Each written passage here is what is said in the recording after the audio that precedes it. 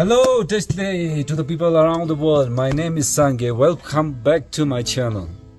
If you ever thought of traveling to Tibet, you need to know something called Tibet Travel Permit. Right now, Tibet isn't open. Free travel for foreigners and our friends from Taiwan.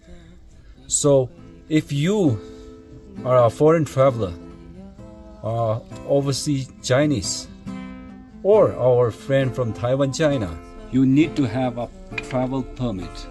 No permit, no boarding train or plane heading to Tibet. How do you get Tibet travel permit?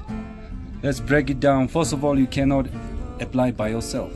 You need to have a local Tibetan travel agency to help you to get the permit.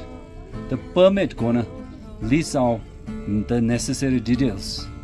Everyone's name in the group, your travel date, entry city, and where you want to visit in Tibet. Unlike visa, this permit needs to be written at end of the Tibet trip.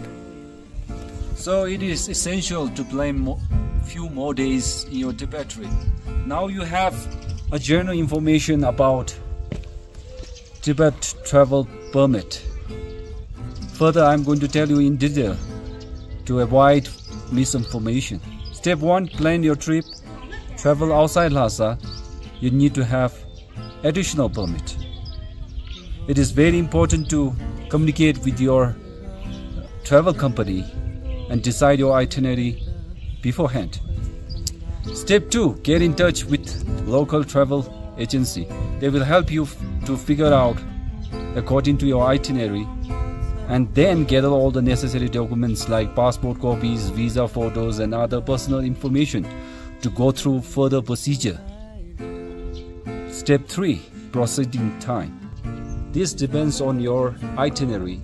Normally, it takes 7 to 14 days to have your TTP permit to come through.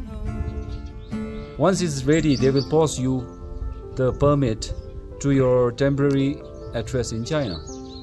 This will ensure that you get your travel permission on time and do the ticket booking at least 20 days in advance.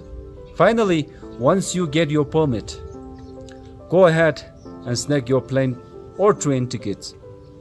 Your epic journey to Tibet starts.